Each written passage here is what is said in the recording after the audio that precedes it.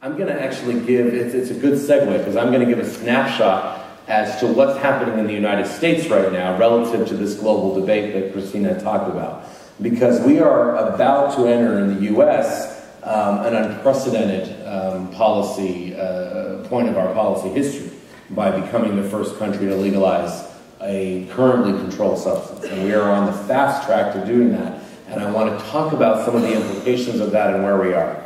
So exactly what we just heard, what are our choices for policy? We are presented often in the media, and especially among pro-legalization advocates, that our only choice is sort of an all-or-nothing policy of we can either do what we've done, which is a failure, throw everybody in jail, incarcerate, or we can do something new and innovative and evidence-based and go towards legalization. But that's the debate that has been presented to the American people, and I posit to you, to the people from all around the country.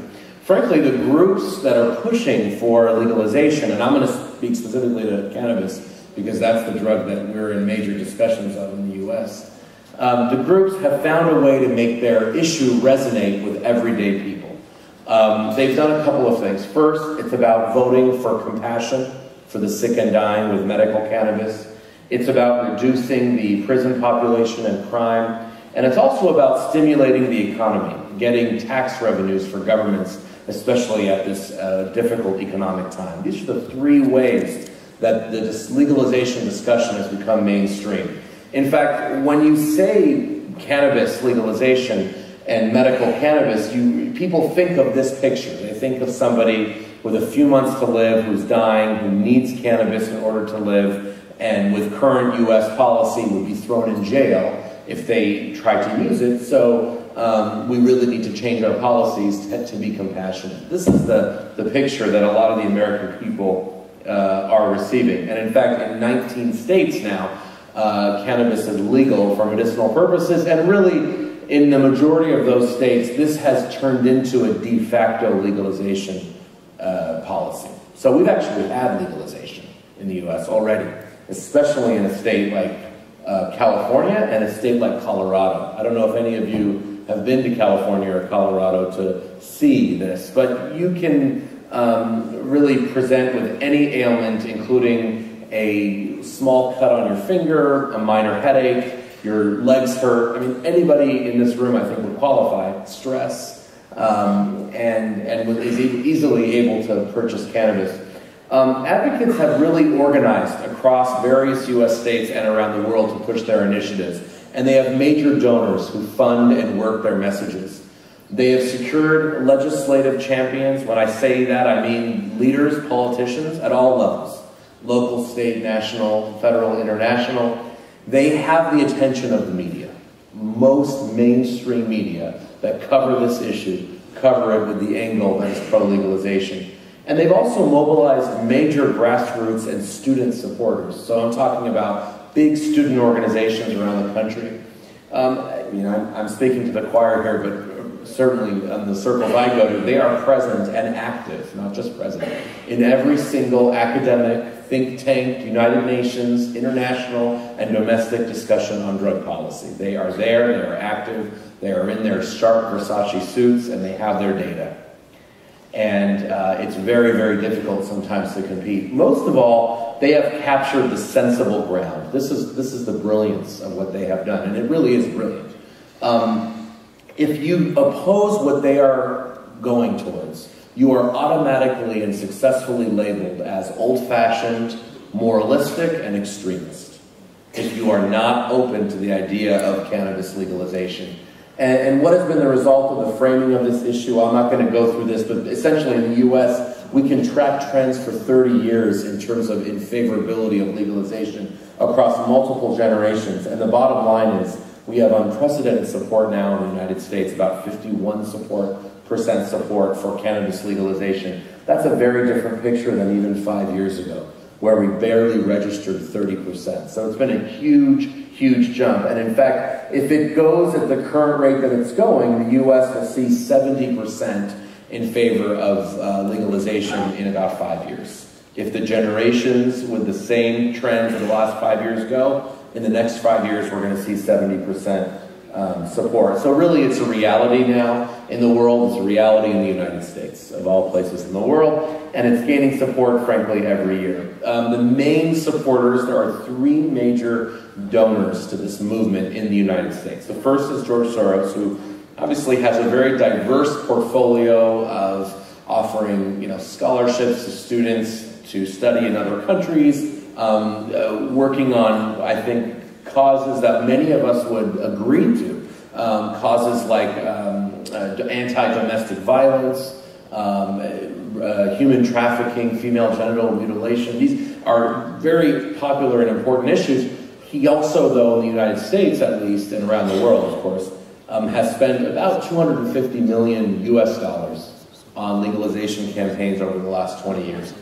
We also have somebody by the name of Peter Lewis, who founded one of the largest insurance companies in the United States. He is the principal donor now, even more than Soros, in the last few years of donating to legalization. And we have John Sperling, who owns, or is the founder of the largest for-profit educational enterprise in the world. We have, not only do we have private universities in the United States, which is a rare phenomenon, I know, throughout the world, we also have universities that are for-profit, that are companies. And he owns the biggest one of those. That's called University of Phoenix. So anybody with a checkbook and the willingness to take a few classes online can do so. And so he's contributed over $50 million.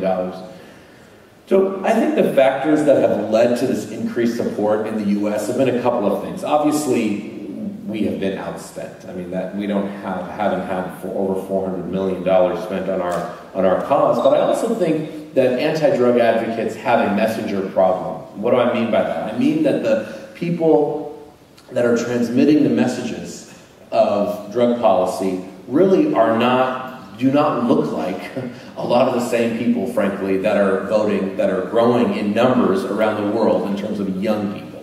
So in other words, we have an older, frankly, population that work and study on drug policy and a younger population that is interested in legalization. And so when the average person sees this, if the average person is younger than they were, a generation ago who cared about these issues, that's a problem.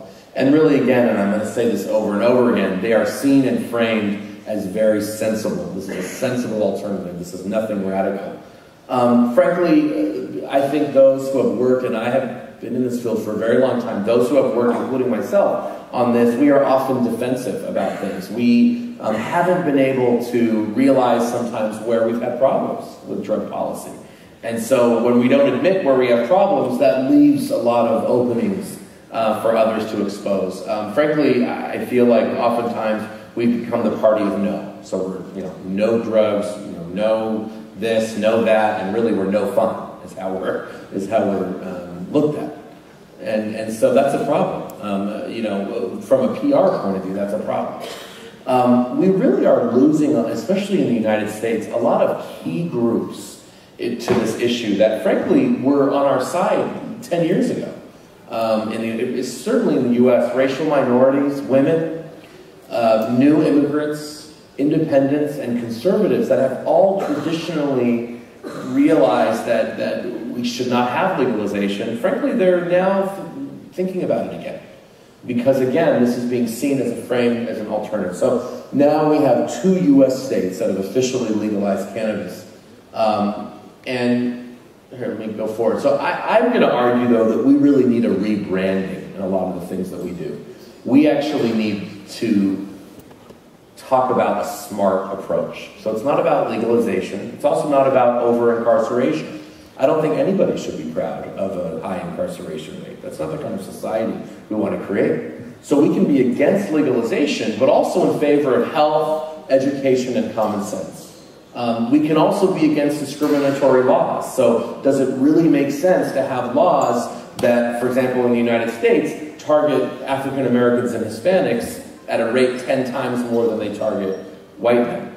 So frankly, we should reclaim reform. Because if you think about it, if you want to actually have prevention in every community, and you want to have treatment to everybody who needs it, wants it, and requests it, that's radical. That's actually reform. But we don't frame it as reform. we get boxed in as status quo, when in reality that is reform. We should talk about that. Frankly, this is about what psychologists call a permission structure, and some of you might have heard of this before. And what a permission structure, for example, is that medical cannabis in the United States gave people that never were in favor of marijuana, it gave them the permission for themselves to be okay with marijuana, generally. I'm going to give you an example. My aunt is 83 years old. She has never used cannabis in her life. She's been anti-drug, grew up in an era that was very anti-cannabis. She has to call me last year to ask me if she should use medical cannabis because she had cancer. And I said, well, where did you hear about that? Why would you think that? And she said, well, I went around the internet and I've talked to people, her own peers, and their own children have said this works, and maybe it does work. Maybe I'm okay with marijuana, actually. Of course, she talked to her doctor, and her doctor said, that's ridiculous, you should not take cannabis. But the fact that my 83-year-old aunt was entertaining that shows you, A, how far they have gone, and really, B, this permission structure, how powerful it is. And we, frankly, need to give people the permission to oppose legalization, and we have not done that. Because people think that if you oppose legalization, you are backward-thinking moralist. And they have not had the permission to, frankly, be on our side. So again, I think we need a smart approach. So I started an organization with Congressman Patrick Kennedy in the US, but also we're looking at global interventions that actually do this. It's called Smart Approaches to Marijuana. And the reason I bring this up is because of our 4 pillars that we have. The numbering got mixed up, but of our 4 pillars, I think the most important is to inform public policy about the public health evidence regarding cannabis and regarding legalization. And I'm going to talk a little bit about that right now. First of all, in the US, our legal drugs are used far greater than our illegal ones. So 50% of Americans drink regularly, 27% of them smoke cigarettes, and only 7% of them smoke marijuana. So we know that even still, with all the support for legalization, and it seems that everybody is in support of cannabis, it's still used by far fewer people than our legal drugs, which says something about our culture, but it also I think, says something about the effectiveness of our laws. When we don't have drugs that are widely available and advertised, and I'm going to come back to advertising a lot in this discussion, but when we don't have drugs that are advertised and available, we actually know that they're used less. It's difficult to see, but I think if we had one truism that we could say about prevention over the last 50 years, it's that when kids think that a drug is harmful, they're less likely to use that drug. So in the 1970s, when our perceived risk of cannabis was very low, the use among high school students was very high. And as the perceived risk, what people think in terms of the dangerousness of cannabis went up, use went correspondingly down. It works in an almost perfect inverse relationship. So if cannabis is paraded around as being not a big deal, then you're going to have more users. And that's something that we need to be very careful about. And actually, this is the case in other countries too. The ECAD did a report where it looked at countries where the perception of great risk was over, for example, 97%, 98% in countries like Peru and Ecuador. Look at their use rates, 1%. In countries like Uruguay, where the perception of great risk was less, like 70%, their use was much higher. So this is true not only in the US, but around the country. And the reason we care about this, because I get a lot of people who tell me, that's great, Kevin, but what's the big deal? Cannabis is not a harmful drug. It's not like cocaine or heroin. So what if more kids use it, or more people use it? Why do we care? The irony of that statement, and those questions that I get a lot, is that we have learned more about cannabis in the last 15 years than we have in the last 1,500 years. And the more we've learned about it, the more harmful we've actually seen that today's strength of high-potency marijuana is. So ironically, as we learn more about how harmful cannabis is, less people think it's harmful and more people want legalization. That's a huge disconnect. And in my mind, I think it's because we have not been able to translate this information into everyday language that people can understand. So first of all, we should learn, and I'm sure Dr. Vera talked about this earlier, because he's a world expert on this, but essentially the adolescent brain is susceptible to anything, including cannabis. So, it's susceptible to good things and bad things. That's why you learn a language when you're 5 is a lot easier than when you're 50, because your brain is forming who it's going to be. If you want to learn to swim, you should learn when you're 6 or 7, not when you're 50 or 60, because it's going to be much, much more difficult. Same thing with driving, same thing with anything. Your brain is forming who it will eventually be up until age 25. So when you insert drugs into that brain, there's a chance that your brain gets hijacked and you get addicted. Just like your brain could get hijacked in terms of something good, like learning another language. And for cannabis, we know that that is also harmful in terms of the places in the brain that it affects. In fact, we know that 1 in 6 kids who ever use marijuana, once even, will become addicted. 1 in 6. And frankly, the issue is that the potency of cannabis has skyrocketed over the last 40 years. This is US samples, and I don't have cross-country comparisons. But this is really the smoking gun, so to speak, about why we're seeing the increased problems with cannabis in the US. Look at the THC content. THC is the psychoactive ingredient here in black. THC has gone from 0.5% in the early 1960s, which is what, my generation's parents were smoking at Woodstock and at Bob Dylan and concerts and the Grateful Dead concerts, to what it is today, which is about 12 to 14% average. Now, if you live in a state like California, you're not even smoking 12%, you're smoking 15 to 20%. But this is the national average over a long period of time. Whereas some of the non-psychoactive ingredients, for example, an ingredient in cannabis that we know is called CBD, cannabidiol. Cannabidiol does not make you high. In fact, if you have cannabis with a high amount of cannabidiol in it, the high is reduced. Cannabidiol has almost been bred out of modern cannabis in the US, and I'm sure around the world, because CBD does not get you high and THC does get you high. So it's really been skyrocketing. We know that the British Medical Journal last year is cannabis intoxication doubles your risk of a car crash.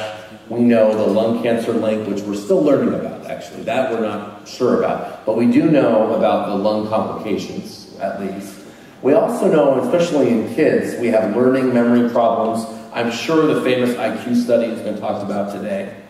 And this is remarkable. This is stuff that we never could have predicted even 10 years ago. And a big one is the relation to mental health. We are seeing increases among cannabis users, specifically of schizophrenia and psychosis, that if you were to tell people 30 years ago that they would be seeing mental health problems in people who regularly smoke cannabis, you'd be laughed out of every single scientific conference because there was barely any evidence for it.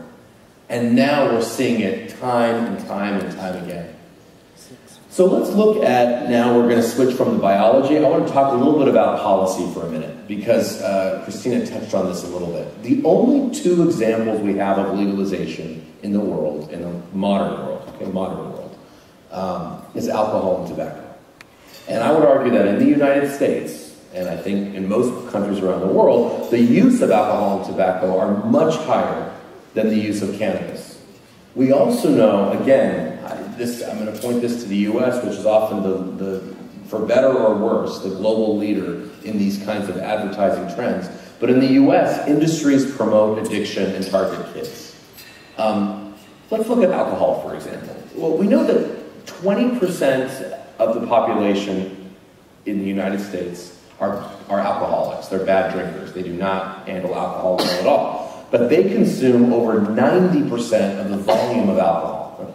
Okay? So most people around the world that drink responsibly consume far less than the minority of people who drink irresponsibly. The funny thing is, we're famous for example, our beer commercials during our beloved sports events in the U.S. And in all of these beer commercials, there's always, and also I see these advertisements in Europe and around the world, you see in fine print, little tiny 0.01 times Roman font, You see enjoy responsibly, right? It says enjoy. How many of you have seen that, right? Enjoy responsibly. Yeah, very familiar.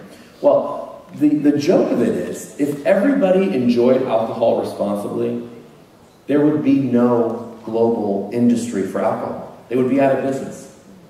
They don't make money from responsible drinkers. They only make money from alcoholics because that's the volume. So they rely on alcoholics for their bottom line, for their profit. By the way, in the US, the taxes for alcohol today are a fifth. That's 20% of what they were during the Korean United States War of the 1950s, when you adjust for inflation. Now that's not an accident. That's not because somebody forgot to raise taxes. That's because in the US, and I would argue globally, there is a huge lobby and industry that is there to support and make sure that the price of alcohol is dirt cheap. Because when the price of alcohol is dirt cheap, as it is today, more people will drink. What else do we know? Well, we know that big tobacco and the nicotine industry around the world targets kids and increases addiction. And this is frankly what I worry about. I would call it the Marlborization of marijuana, turning it into big tobacco. You know, what's amazing to me is, many of you know that in the 1950s and 60s in the US, there were all kinds of advertisements for, for example, doctors prefer Camel cigarettes, right? Or physicians say that, this cigarette is healthy. We joke about that because we can't imagine that would be the case today. It is the case today. Go to Indonesia. Go to Southeast Asia and China. You will see those kinds of ads that have been banned from the US and a lot of the Western world. Just right there, they've just shifted. They've gone from the Western world to the developing world and other parts of the world. And they've shifted who their clients are. This is what I worry about. We've actually, in the US, you got to remember, in the late 1990s, the United States almost prohibited tobacco cigarettes. Why? Because we learned what they were doing to our kids for 50 years and how we found their documents. These are literally the documents that we dug up. R.J. Reynolds' confidential draft that talks about why are young smokers important to us? Well, because less than a third of smokers start after the age of 18. That's it. So if 70% of smokers start before 18, mainly when they're 14 and 15, you got to have an industry that targets 14-year-olds.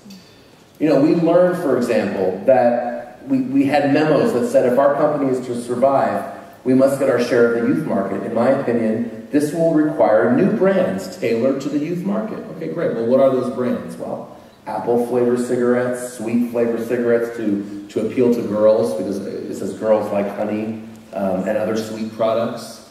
Young people like apples because they connotate freshness. Talks about fruit flavored chewing products that mimic candies. It's suggested that we mimic candies. I mean, we even have evidence, I'm not going to read this quote, you can read it yourself, but we have evidence that the tobacco industry is interested in the legal marijuana industry. And this is the point, because a lot of you might be thinking, well, that's great. That's tobacco. What does this have to do with cannabis legalization? Well, it has to do with cannabis legalization because I firmly believe, given our appetite for advertising in the world today, we would just have a new tobacco industry if we legalized cannabis. So the campaigners who want to legalize cannabis, they give you this picture that it's really just about, you and your friends being able to smoke a joint without the big brother watching. And you just want to share a joint in your living room in the privacy of your own home once a week. What's the harm in that? Look, if cannabis legalization was about that, I really could care less. I wouldn't be focusing on it. But I know that it's not about that. It's about this. It is about big business cashing in and targeting young people. And we are foolish if we think it's going to be anything less than a multi-billion-dollar global industry. Because that's what it will be. We have a couple of lessons, and I know my time is running out. But I want to share with you some early data that we've just received from Colorado. As you know, Colorado legalized marijuana. We're already seeing the advertising starting, so this isn't a theory anymore. The commercialization is not just someone thinks that it's going to happen and it may or may not happen. It's happening. It's happening right now. We see the candy-flavored cannabis products. These are called ring pots. They're shaped like cannabis, THC. This is a famous breakfast food in the U.S. This is, called Pop-Tarts, Pop-Tarts are problematic in themselves. They've contributed to our obesity epidemic in the U.S. So you either have Pop-Tarts that increase the obesity epidemic, or you have the marijuana version, which is Pop-Tarts, that increase the cannabis epidemic. I guess you can pick your poison. But this is THC-infused toasted, flavored toast, basically, for kids. Flavored sodas and candy bars and other chewables. If this isn't targeting to kids, I really don't know who it's targeting. Because the last time I checked, my parents, who just celebrated their 50th wedding anniversary yesterday, and that's part of the reason why I'm late, they're not into grape and cherry soda. That doesn't appeal to them. But it does appeal to my nieces and nephews who are 10 years old. And that's exactly what these products are designed to appeal to. We're already seeing vending machines. We worked for 20 years to ban vending machines in the US because we saw them as an easy way for young people to access tobacco. Now we're about to institute vending machines for cannabis. Well, I mean, we have. It absolutely makes no sense. So I'm going to make sure that you all get the data, so I'm not going to go through each slide. But the bottom line is, since we have seen this commercialization of cannabis in places like Colorado that have legalized, we're seeing skyrocketing treatment admissions, skyrocketing emergency room admissions. You might be thinking, how can people go to the emergency room for cannabis? Well, if you're 13 years old and you've never tried marijuana before, and your first time of trying it is in a brownie that's infused with THC, I guarantee you will likely have an adverse reaction and go to the emergency room because you're taking in all of that concentrated THC right at once as you ingest it. And you're not used to it. I mean, that's what we're seeing happening around the country. We see drug tests in terms of the amount of marijuana in blood skyrocket right after the passage of legalization. These are drug tests done in the workplace and among students. So, they're literally testing the amount of cannabis in the blood. We could go on and on. The doubling of an increase in car crashes that occurred in Colorado after commercialization. It's been a real problem. There was recently a rally in Denver, 420 rally, which was pro-cannabis. They said it would be the most peaceful rally in the world. Well, there were actually shots fired. Frankly, you combine America's hunger for guns with cannabis and other mind-altering substances, it's not going to be a pretty picture. It's ridiculous that we're even having this debate given what's going on in the country. This was in San Francisco. This cost a couple $1 million, the city had to, for the trash collection. I thought these were environmentally focused, peaceful people. Well, they had to spend a couple $1 million.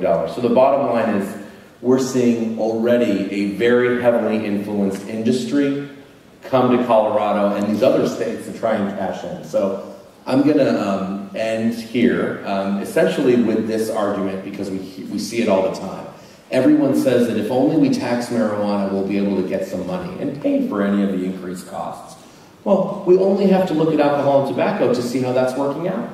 And how is that working out? Well, for every dollar that we gain in alcohol or tobacco revenue, taxes, right? $14 billion for alcohol, $25 billion for tobacco.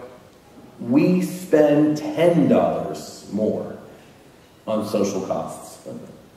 So $185 billion for alcohol and $200 billion for tobacco. It absolutely makes no financial, let alone scientific sense to open this up. And people think it's a wonderful revenue maker for taxes, and we know actually that that's not going to happen.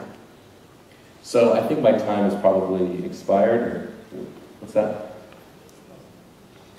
Keep going?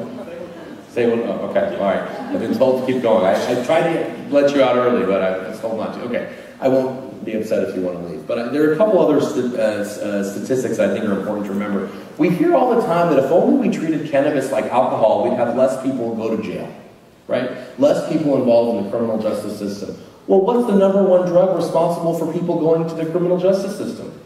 Alcohol. It's not crack cocaine. Why? Because 0.3% of the population uses crack cocaine and 52% of the population uses alcohol. That means more people are going to get in trouble with a legal drug. And so in the US, 2.7 million people are arrested for alcohol crimes by the way, that don't even include violence. These are the regulatory costs of alcohol, right? Things like driving, or being publicly drunk, or selling to a minor, right? Selling to a kid. These three issues send more people to jail than all drugs combined, including marijuana. In fact, let's see, let's go here. Cannabis possession only is only responsible for 0.1% of people in prisons in the United States, in state prisons, which is the main prison system. So this idea that our current policies around the world or in the US of cannabis are sending everybody to prison and jail, we actually know is completely false. I mean, you go talk to law enforcement, they don't have time to focus on cannabis, frankly. They're doing a lot of other things. And the idea that we need legalization because it will free up criminal justice resources, especially in a country like the US, is not true. In fact, I wanted to come here and use this opportunity to debunk a big myth about the US prison population. There's no doubt that the US prison population has increased exponentially in the last 30 years. Okay, nobody's denying that. But when you look at drug offenses, there was a huge increase in drug-related prisoners from 1985 to 2000, really during the crack cocaine epidemic in the United States that was destroying inner-city neighborhoods. That was a huge stain on the American psyche in the 80s, okay? But as soon as 2000 came around, we've actually seen a decrease in the number of people going to prison for drug-related crimes. So again, we hear all the time that the U.S. is the biggest perpetuator of incarceration because of drugs, and the reality is actually that drug-related crimes have gone down. Many of you have seen this landmark study by the RAND Corporation, which essentially said that the pre-tax price of marijuana, if it were legal, would be reduced by 80%. And that makes sense. We know that when goods are illegal, like cocaine or heroin or whatever, it's going to be much more expensive than if it were legal. So for cannabis, they argue that it would be an 80% drop in price. Well, an 80% drop in price, we know that there's going to be increased users, because users are sensitive to price. So that's why we know consumption will actually increase. I'm going to finish with this issue of medicine and cannabis medicine, because this is how all of legalization essentially started, with this issue of marijuana as medicine. Let's look at the current situation in the U.S. for medical marijuana. First of all, less than 3% of people, and these are according to studies in the U.S., less than 3% of people with medical marijuana cards, allowing them to get cannabis for medical purposes, have cancer, HIV, or glaucoma. Okay, well, what do they have? The vast majority are white males in their 30s and 40s with self-diagnosed pain. In fact, a recent study was 47% were there for stress and 44% for headaches. I know I would qualify for those two. How about any of you out here? I think we would all qualify, right? Stress and headaches. Who doesn't have stress and headaches? I mean, it's really turned into a joke. And the vast majority of cancer doctors and other physicians do not recommend smoking or ingesting marijuana. When is the last time you smoked the drug that you got from your doctor at a pharmacy? We don't smoke drugs. I mean, that's just not an accepted way to deliver substances. We know that in the U.S., relative to areas without them, when you have these marijuana dispensaries, they're connected to crime, youth access, and increased abuse. This one actually is, I think, one of the most preposterous things, that a population should be able to vote on medicine. Since when was medicine determination a democratic decision? Medicine is determined by science, by experts who do controlled double-blind studies with informed consent, who test their drugs for over a decade and spend a lot of money developing and making sure that the drug that's going to go to market is safe and effective. Why would you just have a referendum and vote on whether you think a drug is safe or effective? It doesn't make any sense. Finally, most major medical groups in the world and in the U.S. oppose these state-based marijuana referenda. Right. You shouldn't support it. That's right. So the American Medical Association, the American Cancer Society, all of these organizations are actually against it. But again, this is framed as compassionate. This is framed as something that people who are dying really need. And you know what? If somebody is dying with 6 months to live, I don't frankly care if they take heroin. All the more power to them. Whatever makes them feel better, frankly. But for medical policy, to be able to have dispensaries sell marijuana to anybody with a toothache or a foot problem or a headache makes no sense to me at all. And that is not compassionate, if you think about it. Now, this does not mean that the components in marijuana do not have medical properties. Frankly, when people ask, is marijuana medicine, the answer is yes. Parts of components of marijuana have shown to have medical value. We just don't get it by smoking the whole drug, right? So we have already a drug that's approved in several European countries and Canada, and is about to be approved in the US. That's frankly an oral mouth spray.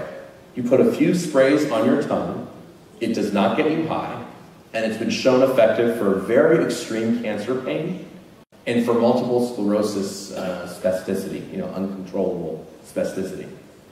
And that has been approved, and it's called A.Sabet, and it's being studied more. It does not get you high because the THC-CBD ratio is 1:1. Remember I talked about CBD earlier in terms of what is the composition of smoked marijuana? CBD, you can't find it in the marijuana you buy on the street. Well, that's because it doesn't get you high. Well, this has a lot of CBD in it. It doesn't get you high, but it actually can be very helpful. That, to me, is medical marijuana. That's the real thing.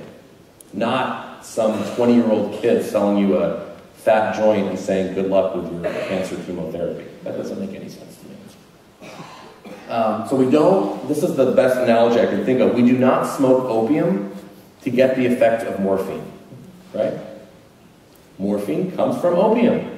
Well, why don't you just grow an opium poppy in your backyard and process it? No, we don't do that. Thankfully, we have a scientific method that extracts that makes sure the dose is the same, that makes sure the morphine, if I were to get into an accident here, in Moscow, is the same dosage that I would get if I were in Boston. It's standardized. We know what's inside of it. That makes sense. So why would we smoke marijuana to receive its potential medical benefits? We don't need to. But we've been told we have to, and this has been the first step to legalization. That's why doctors are not in favor of medical marijuana, but advocates are. People who want to legalize marijuana happen to be in favor of it. Well, it's all part of the campaign. So, frankly, a smart approach, and this is my last slide, might look like this. Increased community-based prevention. I wasn't able to talk about any of this stuff, but you all know this. Increased community-based prevention, increased screening and brief interventions in health settings. What does that mean? It means that if you send your child to the doctor, their doctor should ask them if they use drugs. And if they do, there should be an early intervention. So we don't intervene when the child has to go to the emergency room for a heroin overdose. That's getting to be pretty late. We have to intervene earlier. Increase access to treatment and recovery-oriented services and things like drug treatment courts and treatment within the criminal justice system can be also appropriate for some people. So I know I went through a lot of information and statistics. I'm very happy to share the presentation. Please email me if you have further questions, and it was really wonderful to be able to address you today. Thank you.